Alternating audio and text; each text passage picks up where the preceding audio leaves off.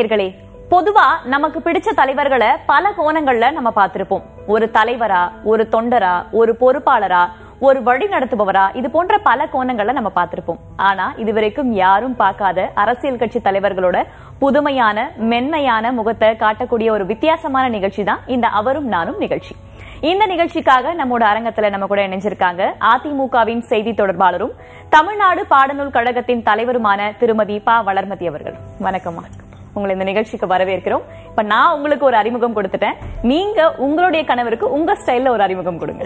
என்னுடைய கணவரை பத்தி சொல்லணும்னா, என்னுடைய இன்பத்திலும் துன்பத்திலும் எனக்கு இணையாக தொடர்ந்து என்னோடு பயணித்துக் கொண்டிருப்பவர். அவரை கணவர் என்று சொல்லுவதை விட எனக்கு கிடைத்திருந்த ஒரு மிகப்பெரிய ஒரு அரிய தெய்வம் என்றுதான் சொல்ல வேண்டும். ஆனால் ஒரு இல்லத்திலே ஒரு மனைவிக்கு எல்லா சுதந்திரங்களையும் தந்து ஒரு மனைவியை மனைவியாக நடத்தாமல் தனக்கு இணையாக ஒருவராக நடத்தக்கூடிய, என்னோடு எல்லா விதத்திலும் பயணித்த என்னுடைய கணவர் திரு பாலசுப்ரமணியம் அவர்கள் இங்கே வந்திருக்கிறார். வணக்கம். உங்களை தெய்வம் அப்படின்னு ஒரே வார்த்தையில சொல்லிட்டாங்க. நல்லா இருக்கீங்களா? இப்போ அம்மா 1958 பிறந்தாங்க. அது பிறக்கும் போது அவங்களுக்கு பேர் வைக்கிறதுலயே பல போராட்டங்கள், பல சிக்கல்கள்லாம் நடந்திருக்கேன். என்ன நடந்தது அப்போ? அவங்க அப்பா பேரு இராப்போ மணி. திராவிட கழகத்தின் மேல, பெரியார் மேல ரொம்ப பெரிய பற்று உள்ளவர். அதுக்கு பிறகு அண்ணா, அதுக்கு பிறகு அந்த அண்ணாவை ஒட்டி திமுக மேல ரொம்ப பாசம் உள்ளவர். அவங்க ஊர் ஏற்குடி அச்சம்பத்து, மதுரைக்கு பக்கத்துல. அவங்க அப்பாவை எல்லாரும் கருப்பு சட்டக்காரன் தான் சொல்லுவாங்க. வளர்மதி ஏப்ரல் 58 பிறந்தாங்க. ஒரு 3-4 மாசம் கழிச்சு அவங்களுக்கு பேர் வைக்கணும்னு சொல்லி எம்ஜிஆர் பேர் வைக்கணும்னு சொன்னப்ப, எப்ப எம்ஜிஆர்கிட்ட போய் பேர் வைக்கணும்னு சொல்றேன்னா அவ்வளவு சின்ன விஷயமா அது, அதெல்லாம் முடியாது போ அப்படின்னு அவரை புறக்கணிச்சுட்டாங்க, உதாசீனப்படுத்திட்டாங்க. எம்ஜிஆர் இன்பக்கனவு நாடகம் நடிக்கிறதுக்காக மதுரை வழியா, மதுரையிலேருந்து உசிலம்பட்டிக்கு போறார். எம்ஜிஆர் எப்ப வருவார், எப்படி வருவார்னு தெரிஞ்சுக்கிட்ட இவங்க அப்பா ஒரு 10 பேரை கூட்டி வச்சுக்கிட்டு அங்க எம்ஜிஆர் பார்க்கறதா நின்றுட்டு இருந்தார். எல்லாரும் எம்ஜிஆர் வராதான் எல்லாரும் வழி நெடுக பார்ப்பாங்க. அதே மாதிரி நின்றுட்டு இருந்தார். கார் ஒரு 10 அடி தூரத்தில் வரும்போது விடுவிடுன்னு கொண்டு போய் 3-4 மாசத்துக்கு குழந்தை தூக்கி கொண்டு போய் நடு ரோட்டில் போட்டார். வேகமா வந்துகிட்டு இருந்த எம்ஜிஆருடைய கார் சடன் பிரேக் போட்டு நின்றுச்சு. எம்ஜிஆர் கோபமா இப்படி இறங்கி இங்க வான்னு கூப்பிட்டார். ஏன் குழந்தை இப்படி தூக்கி போட்டார்? உடனே இவங்க அப்பாவும் அம்மாவும் குழந்தைய தூக்கிட்டு அவர்கிட்ட போனாங்க. நீங்க பேர் வைக்கணும் அப்படின்னு கேட்டாங்க. கேட்ட உடனே அதுக்கு இதான் வழியா, நீ முன்னாடி வந்துருக்க கூடாது, அங்க ஹோட்டலுக்கு வந்துருக்க கூடாது, அங்க வந்துருக்கூடாது, யாரும் என்ன உற்சாகப்படுத்தல, என்கரேஜ் பண்ணல, கடிஞ்சுக்கிட்டு சரி அவர் எம்ஜிஆருடைய வாயால வளர்மதின்னு பேர் வச்சு ஒரு 100 ரூபா பணத்தை கொடுத்து இனிமே இது மாதிரிலாம் செய்யாத அப்படின்னு சொன்னார். எம்ஜிஆர் பேர் வச்சு அந்த வளர்மதி தான் இப்போ இங்க இருக்காங்க. ஆனா எம்ஜிஆர் கொஞ்ச காலம் உங்ககிட்ட ரொம்ப கோவமா இருந்தாரு. அதுக்கப்புறம் நீங்க உங்களுடைய முதல் பையன் பிறக்கும் போது எடுத்துட்டு போய் கொடுக்கும் போதுதான் பேசினாரு இல்லைங்களா? ஏன் அந்த கோவம்? எம்ஜிஆர் ஏன் உங்களுக்கு அந்த நேரம் தான் நான் இவரோட பேசி பழகிட்டு இருந்த காலங்கள். 2 பேருக்கு அப்ப காதல் திருமணம். யார் முதல்ல காதல சொன்னது? யாரு முதல்ல காதல? நீங்க தான் சொன்னீங்க. நீங்க எதிர்பார்த்தீங்களா அவங்க ஒத்துக்குவாங்க, சொன்ன உடனே ஒத்துக்குவாங்கன்னு எதிர்பார்த்தீங்களா? இது காதலிச்சவங்களுக்கு தெரியாது. காதலை பத்தி காதலிச்சவங்களுக்கு தெரியும். ஓகே, எனக்கு தெரியும். ஓகே, அதனால ஒத்துக்குவாங்கன்னு உங்களுக்கு ஷூரா தெரிஞ்சது. ஓகே, முதல்ல அவர் உங்ககிட்ட காதல சொல்லும் போது என்ன ஃபீல் பண்ணீங்க நீங்க? அவ்வளவா ஒரு மாதிரி பதட்டம் ஆயிடுச்சு. அப்புறம் அப்படியே போயிடுச்சு. அப்போ நாங்க 2 பேரும் பழகிட்டு இருக்கிறோன்றது எம்ஜிஆருக்கு தெரிஞ்சு போயிடுச்சு. தெரிஞ்சு போன உடனேயே நான் போயிருந்தேன் அவரை பாக்குறதுக்காக. ராமாவரம் போயிருக்கும் பொழுது உங்க அப்பா உங்க அம்மாவை வர சொல்லு அப்படின்ட்டாரு. அப்புறம் உடனே எங்க அப்பா எங்க அம்மாவை கூட்டிட்டு நான் போகும்பொழுது இந்த மாதிரி செய்திகள்லாம் வந்துட்டு இருக்கு, பழகக்கூடாது, அதெல்லாம் பேசக்கூடாது, இன்னும் நிறைய எதிர்காலங்கள் இருக்கு, இன்னும் நிறைய வாய்ப்புகள்லாம் இருக்கு, இந்த மாதிரி தவறான இதெல்லாம் செய்யக்கூடாது, இதோட நிறுத்திடணும் அப்படின்னு அவர் என்கிட்ட சொன்னாரு. அப்பா அம்மா வந்து தலைவர்கிட்ட கொஞ்சம் வான் பண்ணி வைங்க அந்த பொண்ணுகிட்ட, அந்த பொண்ணு கேட்காது அப்படின்னு சொன்னாங்க. அப்புறம் அவங்க சொன்னதையும் கேட்டு அவர் என்னை வான் பண்ணாரு. ஆனா அவர் வான் பண்ணதுக்கு பிறகு கூட நாங்க 2 பேரும் அதை வந்து டிஸ்கண்டினியூ பண்ணல, அதை கண்டினியூ பண்ணி காதல். ஆமா. அப்புறம் என்ன பண்ணாரு, எனக்கே தெரியாம இவரை கூப்பிட்டு இந்த மாதிரி வந்து நீ கல்யாணம் பண்ணிக்கணும் அந்த பொண்ணை, அந்த நல்லா பேசுற பொண்ணு, திறமையான பொண்ணு, நீ கல்யாணம் பண்ணிக்கணும் அப்படின்னு. உடனே இவர் என்ன பண்ணாரு, எங்க வீட்டுல எங்க அப்பா அம்மா எல்லாம் சம்மதிக்க மாட்டாங்க, அதனால நான் கல்யாணம் இப்ப பண்ணிக்க முடியாது அப்படின்னு இவர் சொல்லிட்டாரு. சொன்னோன்னே இவர் மேல ரொம்ப கோபமாயிடுச்சு, என் மேல ரொம்ப அதிகமா கோபமாயிடுச்சு. அந்த சூழ்நிலையில நாங்க 2 பேரும் திருமணம் பண்ணிட்டோம்னு பத்திரிகையில எல்லாம் செய்தி வந்துடுச்சு. திருமணம் பண்ணி சென்னைக்கு வந்ததுக்கு பிறகு கொஞ்சம் சிரமமா இருந்த காலகட்டங்கள். அப்ப அந்த நேரத்துல வந்து சரி புரட்சி தலைவர் நம்ம தெரியாம கல்யாணம் பண்ணிட்டோம், அவர்கிட்ட மன்னிப்பு கேட்டுறணும் அப்படின்னு சொல்லிட்டு நாங்க 2 பேரும் பல தடவை முயற்சி பண்ணோம். ராமாவரம் தோட்டத்துக்கு போவோம், மாலை நேரத்துல டி நகர் ஆபீஸ்க்கு வருவாரு, காலையில அங்க புறப்பட்டுட்டாருன்னா கோட்டைக்கு போயிட்டு மாலையில ஆபீஸ்க்கு வருவாரு. இந்த 2 வேளையுமே நாங்க அவரை பாக்குறதுக்கு ட்ரை பண்ணோம். எங்களை பாப்பாரு, ஆனா பேச மாட்டாரு. கார் ரொம்ப வேகமா போயிடும், அது வரைக்கும் ஸ்லோவா வரும், சைட்ல இருக்கவங்க எல்லாம் பார்த்துன்னு வருவாரு. ஆனா எங்க 2 பேரும் மட்டும் பார்க்கும்போது மட்டுமே உடனே அவசர அவசரம் வேகமா வண்டி போயிடும். இப்படியே ரொம்ப நாள் அவாய்ட் பண்ணிட்டாரு. அப்போ என்னுடைய பையன் பிறக்கிறதுக்கு தேதி, இந்த தேதின்றது டாக்டர் சொல்லி கூட நாங்க என்ன பண்ணோம், திருநெல்வேலியில மீட்டிங் எனக்கு அந்த டைம்ல டெலிவரி ஆகிற நேரத்துல நாங்க என்னுடைய சார் 2 பேரும் தான் போவோம். மீட்டிங்க்கு கூட சார் தான் வருவாங்க. நாங்க திண்டுக்கல் வழியா போற பஸ்ல ஏறி திருநெல்வேலிக்கு டிக்கெட் எடுத்துட்டோம். திண்டுக்கல் பஸ் அப்பல வந்து நிக்குது, எனக்கு ஒண்ணும் முடியல. நான் உடனே எங்க சார் கிட்ட வந்து நம்ம வந்து இறங்கிடலாம், இனிமேல் வேலைக்கு ஆகாது, நம்ம தகவல் சொல்லிக்கலாம் அப்படின்னு சொல்லிட்டு அங்க இறங்கணும். எங்க கட்சிக்காரங்க ஒருத்தங்க ஒரு அம்மா இருக்காங்க, அவங்க வீட்டுக்கு ஒரு ரிக்ஷா வச்சுக்கிட்டு என்ன சார் அழிச்சுன்னு போறாரு. அப்ப எல்லாம் ரிக்ஷா தானே, அழைச்சிட்டு போனோடனே அந்த அம்மா வாசல்ல பார்த்த உடனே சொல்லிட்டாங்க, இன்னும் ஒரு 1 மணி நேரத்துல டெலிவரி ஆயிடும், சீக்கிரமா ஹாஸ்பிட்டல் போனா அப்படியே திருப்புங்க வண்டியாட்டாங்க. அப்புறம் உடனே அப்படியே வண்டியை திருப்பி நேரம் ஹாஸ்பிட்டலுக்கு போனா, ஹாஸ்பிட்டல் போன ஒரு 15 நிமிஷத்துலயே குழந்தை பிறந்துச்சு. அப்புறம் உடனே திருநெல்வேலிக்கு போன் பண்ணி சொல்லிட்டு உடனே தலைவர் வீட்டுக்கு போன் பண்றோம். தலைவர் வீட்டுக்கு போன் பண்ண இந்த மாதிரி தகவலை சொல்லிடுங்க, குழந்தை பிறந்திருக்குது, எனக்கு ஆண் குழந்தை பிறந்திருக்குது. உடனே தகவல் சொல்லிட்டாங்க, ஆண் குழந்தை பிறந்திருக்குன்னு. அங்க யார், எந்த ஹாஸ்பிட்டல், இது எந்த ஆண்டு, இது 78 1978. உடனே அவர் வந்து ஹெல்த் மினிஸ்டர் சொல்லி அங்க ஹாஸ்பிட்டல்ல ஸ்பெஷலா கவனிக்க, அது கவர்மெண்ட் ஹாஸ்பிட்டல், அது வந்து கமலா நேரு மருத்துவமனை அதுக்கு பேரு. உடனே இவங்க என்ன பண்ணாங்க, உடனே கவனிக்க, அப்புறம் எல்லாருமே வந்து பார்த்தாங்க. ஒரு 3 டேஸ் அங்கேயே வச்சிருந்து தலைவர் அங்க இருக்க கட்சிக்காரங்க கிட்ட எல்லாம் சொல்லி என்ன நல்லபடியா அனுப்பிச்சு வைக்க சொல்லி சொன்னாங்க. நான் ட்ரெயின்ல, அப்ப வைகை எக்ஸ்பிரஸ் வந்தது காலையில, அந்த ட்ரெயின்ல அவன் தம்பியை கூட்டிட்டு வந்துட்டேன். தம்பி பிறந்த 19வது நாள் நல்ல ஞாபகம் இருக்கு. அந்த 19வது நாள் கொஞ்சம் நல்லா எழுந்து நான் நடக்க பிடிக்கிறதெல்லாம் ஆனதுக்கு பிறகு சாரை கூட்டிட்டு நான் போனேன், எம்ஜிஆர் தோட்டத்துக்கு போனேன். போன உடனே அங்க போட்டிக்கோல குழந்தைய வச்சு நிக்கிறேன். தலைவர் வரப்போறாரு. வந்த உடனே என்னை பார்த்துட்டாரு. பார்த்த உடனே திரும்ப உள்ள போயிட்டாரு. அவர் எப்பவுமே சைட்ல ஒரு பை வச்சிருப்பாரு, பைக்குள்ள கை விட்டுட்டு ஒரு வர சில நேரத்துல அப்படி வந்தாரு. எங்க 2 பேரும் பார்த்தோன்னே உள்ள போயிட்டாரு. உள்ள போய் சோஃபால உட்காந்துட்டு வர சொல்லு அப்படின்னாரு. இவர் ஒரு முறை மறைச்சாரு, என்ன ஒரு முறை மறைச்சாரு, 2 பேரும் ஒரு முறை மறைச்சிட்டு வாங்கி மடியில வச்சுக்கிட்டாரு. வச்சுக்கிட்டு என்ன அப்படின்னாரு, ஆண் குழந்தைன்னா. உடனே வந்து அவரே, நாங்க பேர் வைங்கெல்லாம் சொல்லவே இல்லை, அவரே என்ன பண்ணார், கை குழந்தை 19 நாள் குழந்தை, அவரே முத்தமிழன் பேர் வச்சாரு. முத்தமிழன் அவரே பேர் வச்சாரு. பேர் வச்சுட்டு அன்னைக்கு 100 ரூபான்னு நினைக்கிறேன்.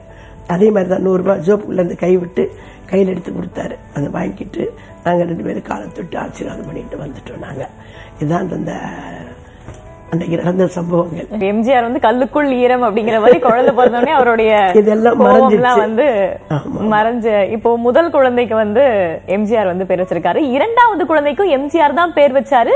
ஆனா ஜெயலலிதா அம்மா வாங்கி எம்ஜிஆர் கிட்ட கொடுத்து வந்து பேர் வச்சாங்க அப்படின்னு இன்னொரு ஒரு சுவாரஸ்யமும் நடந்திருக்கு. என்ன நடந்துச்சு அன்னைக்கு? பொங்கலுக்கு சின்ன தம்பியை தூக்கிட்டு அங்க போயிருக்காங்க. இல்ல, முதல்ல ராமாவரத்துக்கு தான் போனோம். ராமாவரத்துக்கு தான் போனோம். அன்னைக்கு அவரை பாக்குறதுக்கு பயங்கர கூட்டம். பயங்கர கூட்டம்னா கூட்டம், கியூ நிக்குது, பெரிய கியூ. நான் உள்ள போய் பார்த்தாங்க, பிஎஸ் செக்யூரிட்டி ஆபீசர் சொன்னாங்க, என்னப்பா இவ்வளவு கூட்டத்துல இந்த குழந்தைய வச்சுட்டு எப்படிமா நீ பாப்ப, நாளைக்கு நான் கூட்டிட்டு வந்து பாருங்க அப்படின்ட்டாங்க. சரி அப்படின்ட்டு நான் குழந்தை எடுத்துக்கிட்டு நேரம் அம்மா வீட்டுக்கு போயிட்டேன். அம்மா வீட்டுக்கு போனோடனே வந்து இவங்க போய் அம்மாவை பார்த்துக்கிட்டா வெயிட் பண்ணிட்டு இருந்தோம். அப்போ திடீர்னு தலைவர் கார் உள்ள, அம்மா சாப்பிட சொன்னாங்க எங்களை எல்லாம். நான் போய் சாப்பிட உட்கார்ந்துருக்கோம் டேபிள்ல. தலைவர் கார்ல உள்ள வந்துட்டு, தலைவரும் பொங்கல் சாப்பிடறதுக்கு அங்க வந்துட்டார். பொங்கல் கொண்டாட வந்துட்டார். அவர் வந்ததை பார்த்துட்டு இவங்க ஒண்ணு அம்மாட்ட, ஜெயலலிதா அம்மாட்ட போய், அம்மா இந்த மாதிரி குழந்தைக்கு பேர் வைக்கணும் கொடுங்க அப்படின்னு சொல்லி வாங்கி, அவங்க கையால வாங்கி எம்ஜிஆர்ட்ட கொடுத்து, என்னென்ன வளர்மதி அவங்க குழந்தைக்கு பேர் வைக்கணும். முத பையனுக்கு பேர் என்ன, முத குழந்தைக்கு பேர் என்ன, முத்தமிழன். அப்போ இவனுக்கு மூவேந்தர் அப்படின்னு தலைவரே அம்மா கையில் தூக்கி கொடுத்து தலைவர் பேர் வச்சார். பாக்கியம் நிறைய பேர் கிடைச்சிருக்கு வாய்ப்பே இல்லை. இப்போ நீங்க வந்து காதலிச்ச அந்த காலகட்டத்துல வந்து எங்கெங்கெல்லாம் வந்து சந்திச்சுப்பீங்க நீங்க? பெரும்பாலும் இவங்க தான் மதுரைக்கு வருவாங்க என்ன பாக்குறதுக்கு. மதுரைக்கு வருவாங்க, எப்படி இருந்தாலும் ஒரு மந்த்லி ஒன்ஸ் வந்துருவாங்க. வந்துட்டு அப்புறமா அங்க ஒரு நாள் இருப்பாங்க. நான் வந்து எங்க வீட்டுல இருந்து எனக்கு எங்க வீட்டுக்கு தெரியாம வரணும், வந்துட்டு அப்புறம் இவங்களோட ஸ்பெண்ட் பண்ணிட்டு வந்து அதுக்கு பிறகு ஈவினிங் நான் வீட்டுக்கு போயிடுவேன். அந்த மாதிரி ஒரு 2 நாள் அங்க இருப்பாங்க. 3வது நாள் இவங்க கிளம்பி வந்துருவாங்க. மாதத்துல ஒரு தடவை அந்த மாதிரி வருவாங்க. சில நேரத்துல எப்பெல்லாம் தோணுதோ அப்பெல்லாம் வருவாங்க. மாசத்துல 2 தடவை கூட வருவாங்க. அது இல்லாம அந்த சிதம்பரம் நியர்பை, தஞ்சாவூர், கும்பகோணம், அப்பெல்லாம் நிறைய அண்ணாடி பொதுக்கூட்டங்கள் நடக்கும். ரெஸ்ட் இல்லாம நடக்கும், ரொம்ப அதிகமான கூட்டங்கள் நடக்கும். அப்போ போயிட்டு இருக்கும்போது அந்த பக்கத்துல நியர்பை மீட்டிங் நடந்தாலும் அங்க வந்துருவாங்க. வந்து அங்க பார்த்து பேசிட்டு அப்படி போயிடுவாங்க. பொதுவா காதலர்கள் பொது இடங்கள்ல சந்திச்சுப்பாங்க. ஆனா நீங்க கட்சி கூட்டங்கள்ல தான் வந்து வேற பெற்றோர்கள் எதிர்ப்பு இருக்கக்கூடிய மத்தியில் அப்படிதானே ஒரு வாய்ப்புகள் கிடைச்சது அந்த நேரம். திருமணம் அப்படின்னு வரும்போது உங்க குடும்பத்துல இருந்தும் பலத்த எதிர்ப்பு கிளம்பினதா சொல்லுவாங்க. இயற்கையா அதுக்கப்புறம் நீங்க பேசி முயற்சி பண்ணீங்களா ஒரு சமாதானம் பண்றது? இல்ல, ஒண்ணும் இல்ல. அதுக்குள்ள குழந்தைலாம் பிறந்த உடனே பேர குழந்தைய பாக்கிறதுக்கு 2 வீட்ல இருந்து வந்துட்டாங்க. 2 பேருமே வந்து எல்லா குடும்பங்கள்லயும் எல்லாருடைய வாழ்க்கை நடக்கிறது எங்க வாழ்க்கையில் நடந்துச்சு. உங்களுடைய பெற்றோர்களும் ஒத்துக்கல, உங்களுடைய பெற்றோர்களும் ஒத்துக்கல. அப்போ திருமணம் எல்லாம் வந்து யார் நடத்தி வச்சாங்க உங்களுக்கு? நாங்களே தான், நண்பர்கள் தான் கூட இருந்தாங்க. எங்க நடந்தது உங்களோட திருமணம்? தஞ்சாவூர்ல. கல்யாணம் ஆனதுல இருந்து அந்த குழந்தை பிறந்த அந்த காலகட்டம் வந்து யாருமே இல்லாம உங்களுக்கு நீங்க அப்படிதான் இருந்திருக்க. அந்த காலகட்டத்தை எப்படி கடந்தீங்க? இல்ல, அதாவது எப்படின்னா நாங்க வந்து தனியா இருந்தோம். குழந்தை பிறக்கிறதுக்கு கொஞ்ச நாளைக்கு முன்னாடி இவங்களுடைய பெரியம்மாவுடைய குடும்பங்கள் வந்து சென்னையில இருந்தாங்க. அவங்க வந்து ஆர்கியாலஜில வந்து அவங்க டைரக்டரா இருந்தாங்க. அப்போ அவங்க பெரியம்மா வந்து அந்த குழந்தைய பாக்குறது, சொல்லி கொடுக்கறது, எப்படி குழந்தைய வந்து குளிக்க வைக்கணும், குழந்தைக்கு எப்படி சாப்பாடு கொடுக்கணும், இந்த மாதிரி எல்லாம் அவங்க அப்பப்போ வந்து எனக்கு வந்து கொஞ்சம் ட்ரைனிங் மாதிரி கொடுப்பாங்க. ஒரு சமையல் எப்படி பண்ணணும், அப்படி இவங்களுக்கு என்ன பிடிக்கும், இவங்க என்ன சாப்பிடுவாங்க, இந்த மாதிரி எல்லாம் ஒரு ட்ரைனிங் மாதிரி அப்பப்போ வந்து அவங்க கொஞ்சம் ஹெல்ப் பண்ணுவாங்க. நீங்க வந்து அப்பா செல்லம், அப்பானா ரொம்ப செல்லமா இருப்பீங்க. ஆனா நீங்க உங்களுடைய கல்யாணத்தை பத்தி பேசும்போது அப்பா அடிச்சாராமே உங்களை? இது ருட்டீன் தான், அது அவங்க சொன்ன மாதிரி எல்லாருடைய வாழ்க்கையிலே நடக்கிறது தானே. ரொம்ப இது பண்ணாங்க. ஆனா அப்புறம் பிற்காலத்துல வந்து பாத்தீங்கன்னா அவங்களே ரொம்ப இவங்களை ரொம்ப உயர்த்தி பேசுற அளவுக்கு ஒரு இடம் பிடிச்சிட்டாங்க. வளர்மதி மாவை நாங்க பல கோணங்கள்ல வந்து பார்த்திருக்கோம். ஒரு பேச்சாளரா பல கோணங்கள்ல பார்த்திருந்தாலும் நீங்க அருமையா வந்து சமைப்பீங்க அப்படின்னு அவரு சொல்லியிருக்காரு. சமைப்பேன் இவங்க பெரியவங்க கிட்ட கத்துக்கிட்டு கல்யாணம் ஆன புதுசுல இவங்களுக்கு தெரிஞ்ச ஒரே சமையல் வெந்நீர் வைக்கிறது தான். அதுக்கு பிறகு எங்க பெரியம்மா அவங்க சொன்னாங்களே, பெரியம்மா எங்க பெரியம்மா அவங்க தான் என்ன வளர்த்தவங்க. அவங்க அப்புறம் எங்க அம்மா எல்லாரும் சொல்லி கொடுத்தாங்க. அப்புறம் அதுல நல்லா சமைக்க கத்துக்கிட்டாங்க. ஓகே, ஆனா அவங்க சொல்றாங்க நான் உப்பு காரம் இல்லாம சமைச்சு போட்டா கூட சூப்பரா இருக்கு அப்படின்னு சொல்வீங்களா? அவங்க வந்து எப்பயுமே எம்எல்ஏ இருக்கின்ற காலகட்டங்கள்ல கூட அவங்க சமைச்சு எடுத்துக்கிட்டு எங்களுக்கெல்லாம் சமைச்சு வச்சுட்டு அவங்க சமைச்சு எடுத்துக்கிட்டு கேரியர்ல எடுத்துக்கிட்டு செக்ரட்டரியேட் போயிடுவாங்க. எம்எல்ஏஸ் ரூம்ல இருந்து சாப்பிடுவாங்க. மினிஸ்டர் ஆன காலகட்டங்கள்லயும் அவங்க சமைச்சு அவங்க தான் சமைப்பாங்க. சோ நீங்க அரசியல் இருக்கிறதுனால நாள்தோறும் வந்து மேடை பேச்சுகள் அப்படின்றது ஒரு சாதாரணமான விஷயமா தான் இருக்கும். சோ உங்களுடைய அரசியல் வாழ்க்கையில, உங்களுடைய அரசியல் பயணத்துல உங்களுடைய கணவருடைய பங்கு எந்த அளவுக்கு இருந்தது? அது வந்து நான் எப்படி சொல்லணும்னா, ஒரு ஆணுடைய வெற்றிக்கு பின்னால் ஒரு பெண் இருக்கிறாள், இதான் நம்ம படிச்சிருக்கிறோம். ஆனா இப்ப என்ன பொறுத்த வரைக்கும் ஒரு பெண்ணின் வெற்றிக்கு பின்னால் ஒரு ஆண் இருக்கிறார் அப்படின்னா அது அவர் தான். இதுவரைக்குமே என்னுடைய அரசியல் விஷயங்கள்ல அவங்க தலையிடவே மாட்டாங்க. அதாவது எங்க அப்பா வந்து எனக்கு சொல்லி கொடுத்தது ஒரு முறை, அவர் சொல்லி கொடுத்தது என்னை ஒரு பேச்சாளரா பார்க்கணும், ஒரு அரசியல்வாதியா பார்க்கணும் சொல்லி கொடுத்தது ஒரு முறை. ஆனா இவர் வந்து என்னை வளர்த்ததுன்றது வந்து கிட்டத்தட்ட என்னுடைய வாழ்க்கையில் அவர் இணைஞ்சதுக்கு பிறகு 77 எங்களுடைய திருமணம் நடந்த ஆண்டு. இந்த 77க்கு பிறகு எனக்கு எல்லா விதமான ஒரு அரசியல் பாடங்களை அறிவுபூர்வமா, நான் இவர் வரும்பொழுதே நான் ஒரு சிறந்த பேச்சாளர் தான், மேடை பேச்சாளர் தான். ஆனா அதை வந்து அது ஒரு விதமான ஒரு பொம்மை.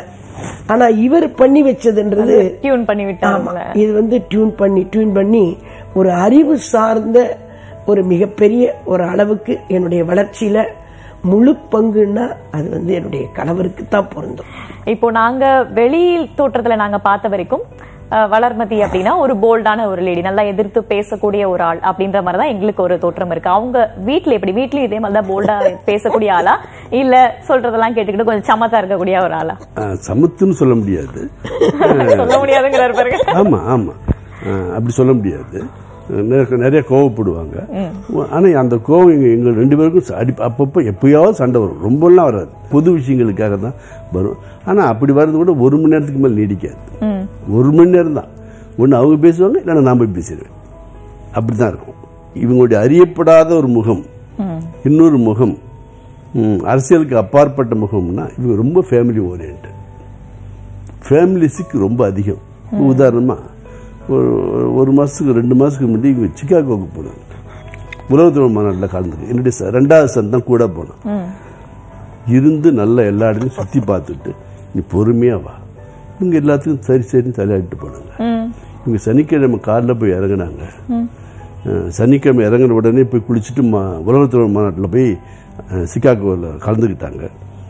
அடுத்த நாள் ஞாயிற்றுக்கிழமை ஒரு நாள், திங்கக்கிழமை காலில் புறப்பட்டு ஏர்போர்ட்டுக்கு போகணும், டிக்கெட்லாம் கேன்சல் பண்ணணும், ரிட்டர்ன் ஆகணும், வீட்டில் போகணும், எனக்கு ஒரு மாதிரியா இருக்கும்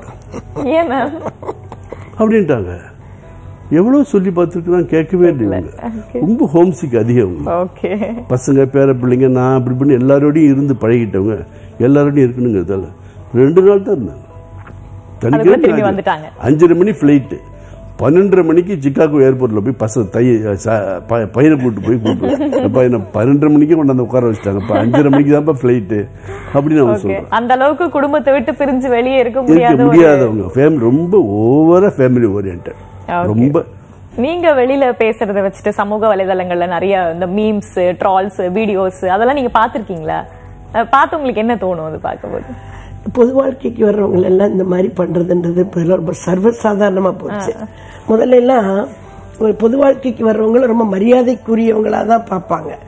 பெருந்தலைவர் காமராஜர், பேரறிஞர் அண்ணா, இந்த மாதிரி நம்ம தமிழ்நாட்டில் இருக்கக்கூடிய மிகப்பெரிய ஒரு அரசியலுக்கு வர்ற தலைவர்கள் யாரா இருந்தாலும் சரி, அந்த தலைவருக்கு பின்னாடி வரக்கூடிய தலைவர்களா இருந்தாலும் சரி அப்படிதான் பார்த்தாங்க. ஆனா இப்ப எல்லாம் ரொம்ப, அதாவது அவங்கள வந்து இப்படி ஒரு கேலி சித்திரங்கள் போட்டு அவங்க பெரிய ஆட்கள் ஆகணும்ன்ற அந்த மாதிரி ஒரு மனப்போக்குன்றது வந்து இப்ப வந்துருச்சு. இப்படி போட்டா ஒரு பெரிய லெவல்ல இருக்கக்கூடியவங்களை, ஒரு எல்லாருக்கும் அறிமுகமானவங்களை பத்தி ஒரு கேலி சித்திரம் போட்டாங்கன்னா அவங்க அதனால ஒரு பெரிய திறமைசாலி ஆயிடுவோம் அப்படின்னு நினைக்கக்கூடிய மோசமான மனப்போக்குன்னு தான் சொல்ல முடியும் என்னால. அப்படி ஒரு மனப்போக்கு பரவிச்சு. அதனால அதெல்லாம் ஒரு சீரியஸ் நான் எடுத்துக்கிறது இல்ல. ஒரு சின்னது சொல்லுங்க. முன்னாடி எல்லாம் நான் படிக்கும் போதே மாணவ பருவத்திலேயே அரசியல் ஈடுபாடு எனக்குலாம் வந்துடுச்சு. அவங்களுக்கு அப்படிதான் இருந்துச்சு. அப்பெல்லாம் அரசியலுக்கு வர்றவங்க ஒரு லட்சிய நோக்கோட, எந்த லாப நோக்கமும் இல்லாம தலைவரை பின்பற்றி கொள்கையை வச்சு அப்படித்தான் வந்துகிட்டு இருந்தாங்க. அம்மா காலம் வரையில கிட்டத்தட்ட அம்மா காலத்தில் பாதி வரல சொல்லலாம். அதுக்கு பிறகு நிறைய வியாபாரிகள் அரசியலுக்குள்ள வந்துட்டாங்க. அவங்களுக்கு வியாபாரம் தான்.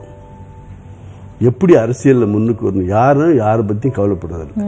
யாரும் உழைப்பே இல்லை, மூலதனம், உழைப்பு தான் மூலதனம். அந்த உழைப்பை பத்தியே கவலைப்படாம தன்னிட்டு இருக்கிற பணத்தை வச்சு, வியாபாரம் வச்சு, பகட்டை வச்சு ஏமாத்தி இப்படி ஒரு அரசியல் இடம் பிடிக்கிறதுக்கான ஒரு கூட்டம் எல்லா கட்சியும் உள்ள நுழைஞ்சு போச்சு. இதை பார்த்துட்டு நான் சில நேரத்தில் கொஞ்சம் கோபமா கூட நான் இருப்பேன். ஆனா அந்த நேரத்தில் வருது அதை பத்தி எல்லாம் அரசியல் அதெல்லாம் இருக்கும், இதெல்லாம் இதை பார்த்தா தைரியமா இருக்குன்ற மாதிரி ஒரு ஒரு தன்னம்பிக்கை கொடுப்பாரு. அந்த மாதிரி எல்லாம் பொது வாழ்க்கைன்னு வந்துட்டா இதெல்லாம் சகஜமா. சாதாரணமாவே நான் ஏதாவது கொஞ்சம் சோர்ந்து போய் இருந்தாலேயே எதுக்காக சோர்வுன்னு கேட்க மாட்டாரு. எதுவா இருந்தாலும் தைரியமா பாத்துக்கலாம். நீங்க ரொம்ப நினைச்சு பெருமைப்படுற விஷயம் என்ன சொல்வீங்க? எனக்கு ஒரு பெருமை தானே, அதுவே பெருமை தானே. அதுல சொல்ற விஷயங்கள் நிறைய இருக்கு. இருந்தாலும் எதை சொல்றது எதை விடுறதுன்னு எனக்கு தெரியல. ஒட்டுமொத்தமா சொல்லணும்னா அவர் எனக்கு ஒரு தாய் மாதிரி, ஒரு தந்தை மாதிரி, எனக்கு ஒரு ஆசான் மாதிரி. இன்னும் நான் பெருமையா கூட சொல்லுவேன், தற்பெருமையா கூட சொல்லுவேன். எனக்கு கிடைச்ச மாதிரி கணவன் எல்லா பெண்களுக்கும் கிடைக்கணும், அதுதான் என்னுடைய பிரார்த்தனை. ஏன்னா அப்படி ஒரு கணவன் இருந்தா தான் எந்த பெண்ணுக்குமே வாழ்க்கையில ஒரு சம உரிமையோட, சம அந்தஸ்தோட, ஒரு சுதந்திரத்தன்மையான ஒரு வாழ்க்கை நடத்த முடியும். இதுல ஒரு சின்ன இது சொல்லுங்க. இவங்க 2 தடவை மினிஸ்டர் இருந்திருக்கிறாங்க. ஒரு 4-5 கார்பரேஷனுக்கு சேர்மனா இருந்துட்டாங்க. ஒரு தடவை எம்எல்ஏவா இருந்திருக்கிறாங்க. அந்த செக்ரட்டேரியட்டுக்கு இவங்களோட நான் போனது 3 தடவை தான். போகவே மாட்டேன். அவங்களுடைய அரசியல்லையோ அவங்களுடைய பொது வாழ்க்கையிலயோ தலையிட்டதே கிடையாது. யாரும் என்ன பார்த்துதான் சொல்லக்கூட முடியாது. அம்மா இருக்கும் பொழுது நிறைய போராட்டங்கள் நடந்தது. அந்த போராட்டங்கள் போதெல்லாம் நாங்க எங்களை அரெஸ்ட் பண்ணிடுவாங்க. வெளியில வர மாட்டாங்க, ஆபீஸ்க்கு வர மாட்டாங்க, அதெல்லாம் பண்ண மாட்டாங்க. ஆனா கிட்டத்தட்ட ஒரு 17 தடவை நான் ஜெயிலுக்கு போயிருக்கேன். எப்பெல்லாம் ஜெயிலுக்கு போறனோ அப்பெல்லாம் என்னை ஜாமீன் எடுக்கிறதுக்கு ரொம்ப சிரமப்பட்டு தினந்தோறும் வருவாங்க.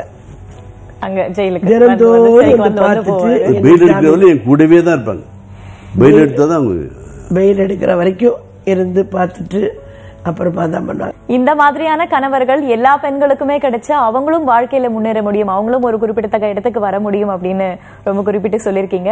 எங்களோட நிகழ்ச்சியில பல்வேறு விதமான தகவல்களையும் சுவாரஸ்யமான கருத்துக்களையும் பகிர்ந்துகிட்டீங்க. வந்ததுமைக்கு உங்களுக்கு 2 பேருக்கும் நன்றி. மற்றொரு நிகழ்ச்சியில் சந்திக்கலாம் நேயர்களே. நன்றி, வணக்கம்.